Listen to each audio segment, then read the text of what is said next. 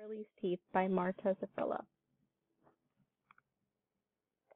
Julie, brush your teeth or you'll need a filling, yelled Julie's mom. Well, I'm a little bird who looks after his health, and all this business about getting a filling must be horrible, because she talks about it every day. There's no way I'm going to have one of those things in my mouth. I carefully watched Julie brushing her teeth, but there's one thing I can't quite work out. How do birds brush their teeth? I looked it up in the encyclopedia, but I couldn't find anything. I don't want problems with my teeth because I don't look after them properly.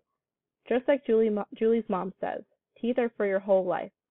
I searched and searched, but there was nothing in the books or on the internet. I asked Goldfish, and he told me that sharks clean their sharp teeth with seaweed. They have several rows of teeth. It must take ages to get them all shiny and clean. I tried to clean my teeth using some clover leaves I found in the garden, but they just turned my beak green.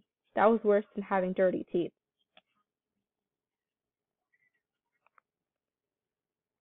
I asked Little Hamster, and he told me that beavers clean their teeth with bark from the trees they chomp their way through. I decided to try and clean my teeth against one of the legs of the kitchen table, but all that happened was Julie's mom yelled at me, and I ended up with a really sore beak.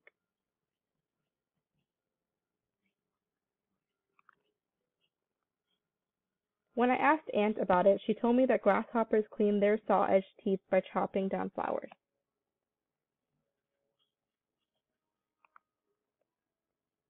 So I thought I'd try it out with some lovely orchids that were in the front room. All I managed to do was to tip over the pot. Julie's dad stomped around with a confused look on his face, trying to work out what on earth had happened.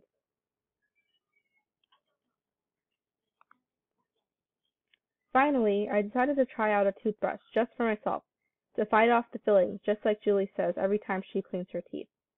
So I flapped into the bathroom and tried to pick up one out of the glass. But my beak isn't very good at grabbing things, and crash, what a mess. Julie ran into the bathroom, wondering what all that noise was about. What are you up to, Charlie? Do you want to brush your teeth? I looked up at her with great relief, glad that she had finally worked out what I wanted. Chirpy Charlie, you can't brush your teeth, she said in a very serious voice. You don't have any. What do you mean I don't have any teeth? That's impossible. Julie bent down and pulled a new toothbrush out of the bathroom cabinet. She unwrapped it and said, You may not have teeth, but I promise I'll brush your beak every day after you eat. You'll have the brightest, shiniest beak in town. I was so happy. Julie was my best friend ever.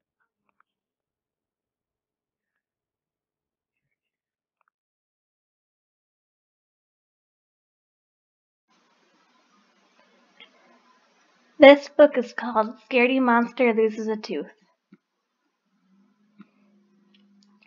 Meet Scaredy Monster.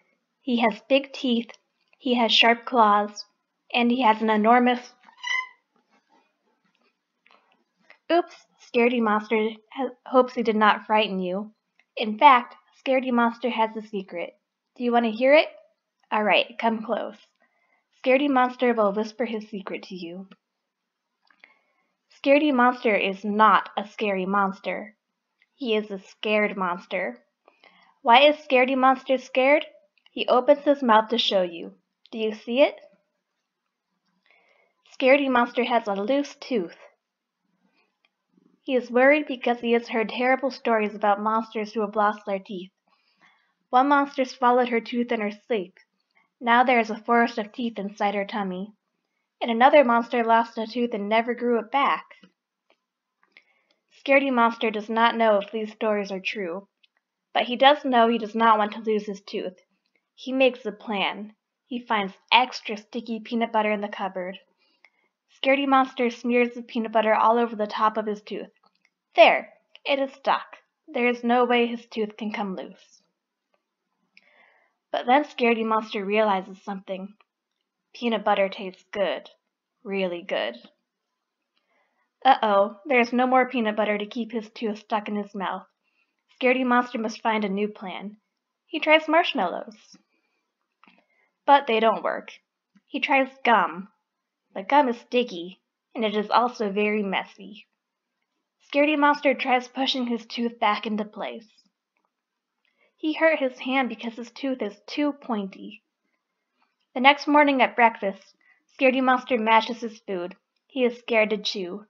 Mommy Monster asks him what is wrong. Scaredy Monster opens his mouth. He shows Mommy Monster his loose tooth. He begins to cry. Mommy Monster hugs Scaredy Monster. She tells him not to worry. Losing a tooth is normal. A new one will grow back, and it will grow back bigger and sharper than ever. Scaredy Monster wipes the tears off of his fur. He will be brave. He will try not to be scared anymore. Scaredy Monster eats breakfast. He bites down. Scaredy Monster's tooth pops out. Losing a tooth was not scary. It was easy. And a sharp new tooth is already growing back.